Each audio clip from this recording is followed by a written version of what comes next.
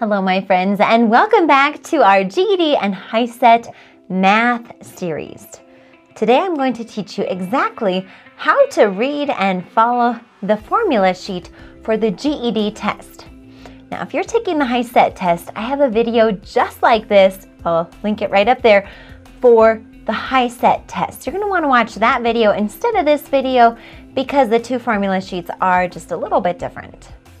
Welcome to Purely Persistent. I'm Michelle. So this is the formula sheet for the GED test.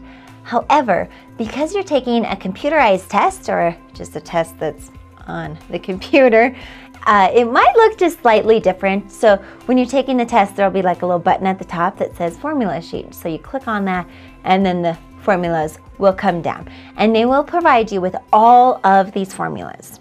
Now, notice at the top here how it says 2014. Even though it's not 2014, it's several years past. This test was sort of revamped for 2014, and they're still using the same formula sheet. Okay, so that's what that means, but not too important.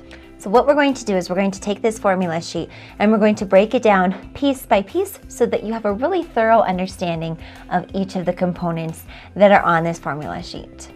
Area. Okay, so notice all of these little A's here say area, right? So I'm going to show you here how to figure out the area for all the different things. So we're going to start off with a square, right? A square is just side squared, okay? So let's say I have a side here, it's just giving me that one number and I just square it and there it is. So let's say side equals 4, I would just go 4 squared equals 16 and that would be my area of the square. Rectangle here is very similar except it is length times width, okay? So I'm going to take the length, so the bottom, times one of the sides, and then I'll have my answer. One thing I like to do is I like to think of area like grass. So let's imagine I have a piece of property and I want to put grass on this property. What I can do is I can take the length of the property times the width and multiply those together and I'll have how much grass I need. So remember, area is the grass, how much you need. Okay, this will be important for when we get to perimeter. Next we have here parallelogram, and a parallelogram is sort of similar to a rectangle. However, it's just a little pushed over. So I like to think that someone, or maybe the wind, took the top of the rectangle and blew it over so the side is pushed over but the bottom is still put, okay? So it's actually the same formula except for they're calling this base times height instead of length times width, but basically same formula. So triangle is, here we have our base and here we have our height. Now, one thing that's important with your height is you are actually not going to use one of these side angles. No, you have to use the actual middle part of the triangle that's going straight up, okay? So just keep that in mind. Now, sometimes they'll provide you with this whole length, the whole base, and there you go. You would have your 1/2 base times height. However, if they only provide you half, then you're gonna have to get rid of that 1/2 because you've already chopped it in half, okay? So just sort of be mindful in what they're providing you and the numbers that you're putting in. Okay, trapezoid. This is what a trapezoid looks like.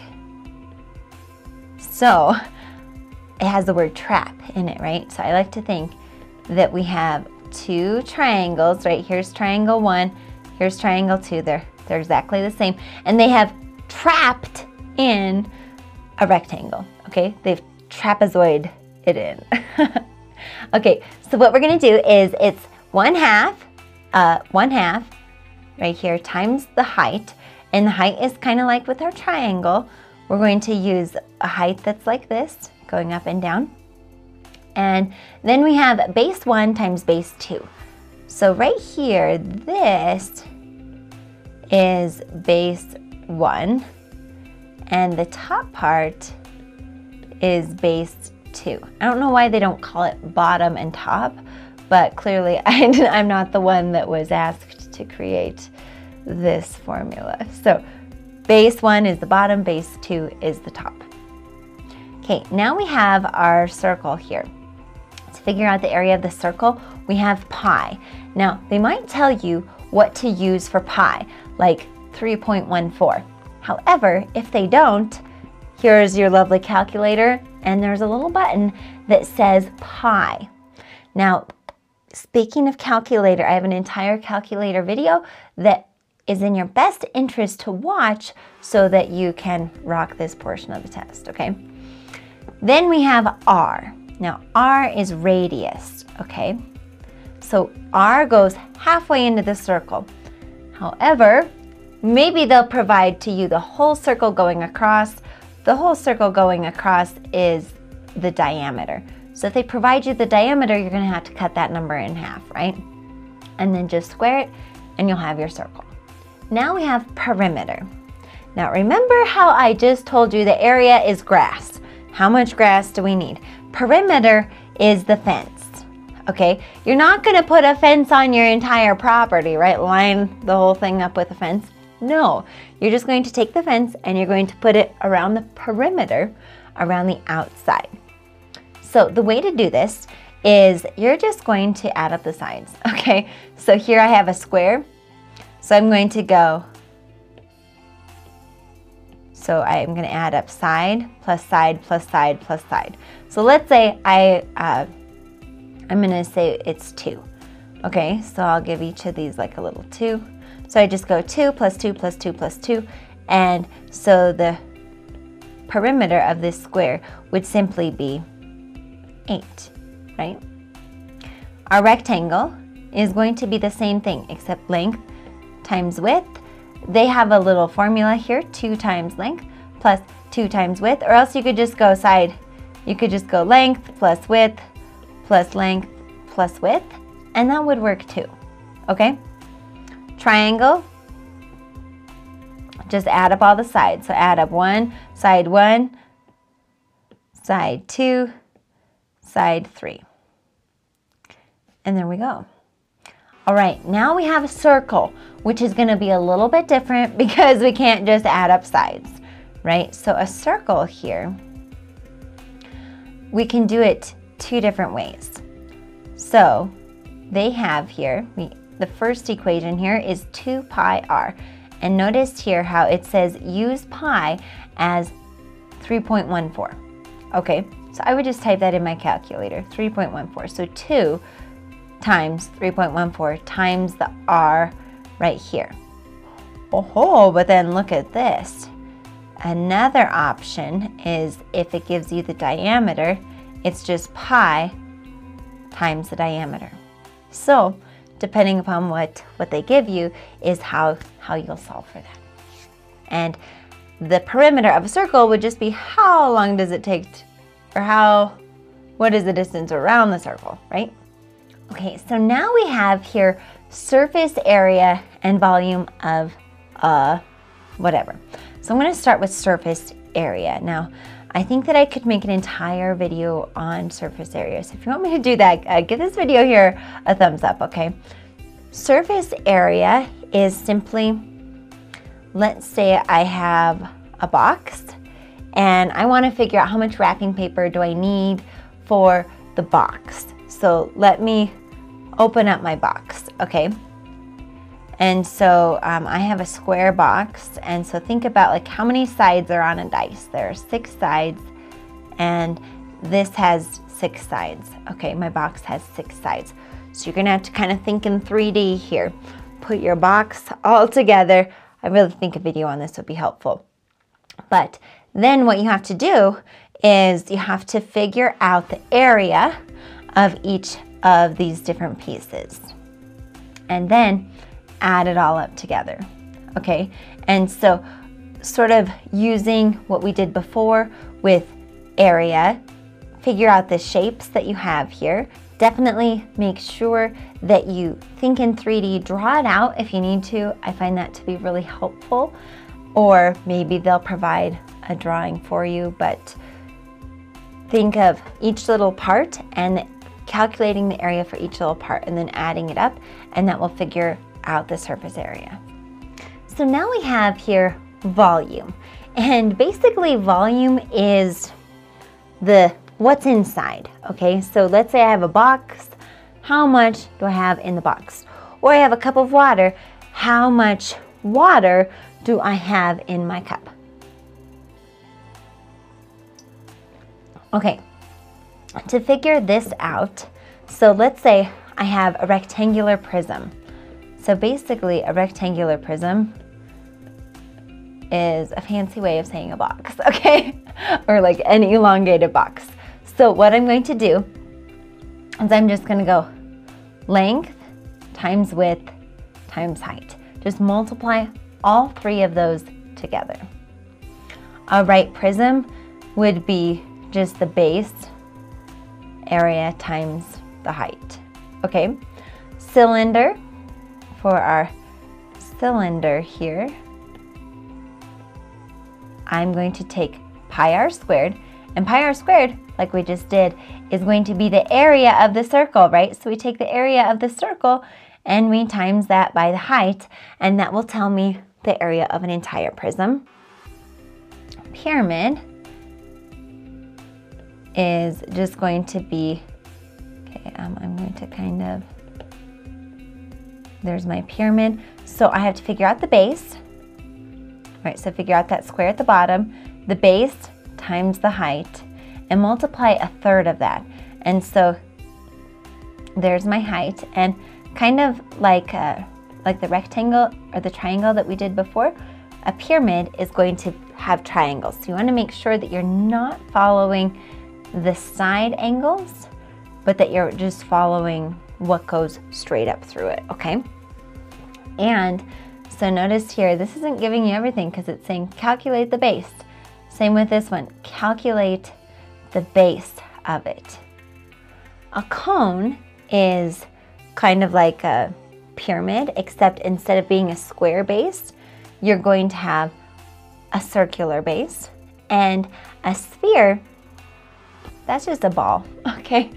So we're just calculating, just follow the formula exactly. And you need so it's 4 over 3. So again, make sure that you know how to use your calculator so you can throw in that fraction, right? 4 over 3 pi, which is 3.14, r, here's our r, right here, cubed. And just know what each of these mean. I would kind of practice a little bit and you'll be good.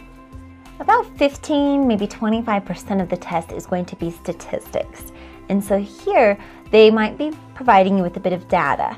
And so what you're going to have to do is figure out the mean and the median. Sometimes they might say mode or range as well. However, the formula sheet's not including those. So mean, I would say that's a fancy way of saying average. So take up all the numbers that you have and divide it, add them up, and divide it by however many numbers you have. Median is simply the middle number. So let's say I have the numbers 2, 3, and 4. Median, if I line them all up in order, median is going to be the one that's in the middle. However, let's say I have 2, 3, 4, and 5.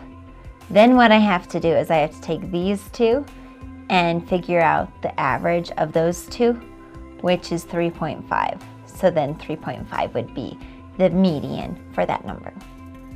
Algebra! Algebra!